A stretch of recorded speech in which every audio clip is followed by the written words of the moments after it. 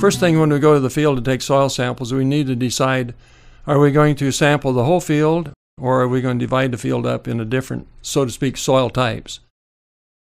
Or are we going to grid sample, where we do point sampling? In any way, we want to take a 0 to 8 inch soil sample for the topsoil, and we want to take 10 to 15 soil cores that we put together in a clean plastic bucket for a composite sample.